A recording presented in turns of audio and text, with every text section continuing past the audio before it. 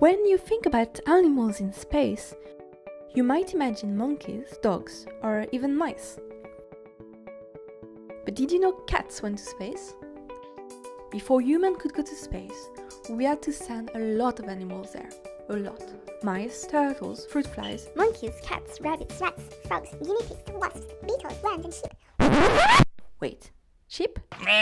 Well, technically, the reason we can go to space at all is thanks to a sheep, a rooster, and a duck. The French Montgolfier brothers had the brilliant idea to invent the hot air balloon. People at the time, in 1783, thought that going so far up the sky might be very dangerous. They needed someone to test it, and the king, Louis XVI, proposed that two convicts should fly up in the balloon. The Montgolfier brothers suggested that a sheep should go in the balloon's basket, along with two control animals, a duck and a rooster. The flight went well, and the sheep was unharmed, if probably very confused. The very first animal to actually go to space was a dog called Laika. Even though a few animals had been launched in rockets, such as a monkey called Albert, she was the first to go into orbit. Unfortunately, Laika didn't survive the flight, and died after 2 days in space. The rocket wasn't equipped for re-entry, and she was never supposed to survive the flight.